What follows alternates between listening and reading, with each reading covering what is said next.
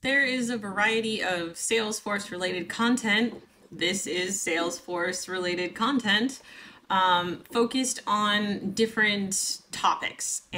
So some of these include people that run podcasts. There's a podcast called Campfire Stories, and that is an interview with a single person about their backstory and a little bit about what they do in the Salesforce ecosystem. It's kind of like a living room conversation, but recorded on a podcast.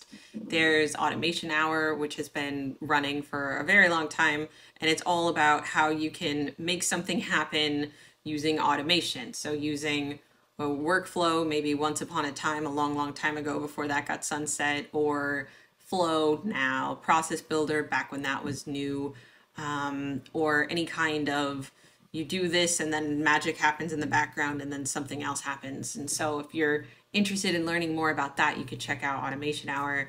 There are a variety of other podcasts and video webinars, vlogs, whatever you want to call them. And you can just, search for that content on YouTube or on your podcast if you listen to podcasts.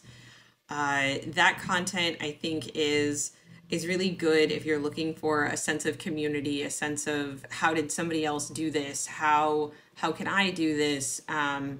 If you just want to kind of hear people talk about Salesforce to get a sense of familiarity with those conversations, especially if you're somebody who is between jobs or you're trying to break into the Salesforce ecosystem, the more that you hear the language of Salesforce, I think the better you will be at speaking about Salesforce in an interview, because it is like a language. And so if somebody's talking on a podcast and they're saying, oh yeah, I was really trying to get this formula to work, but I couldn't get the formula to save because I was pushing in a date time value, but it didn't tell me which one was a date time value. So I had to wrap it in a text wrapper.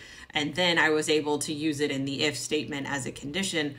That can go way over people's heads. And most of these, grassroots type content, they're not going to be that high level. But the more that you listen to it, it's just like a language, the more you're going to be able to speak it. So I do recommend checking out some of those resources. Also, the people who make that content, they want you to reach out. They want you to say, this was great. Do you have recommendations?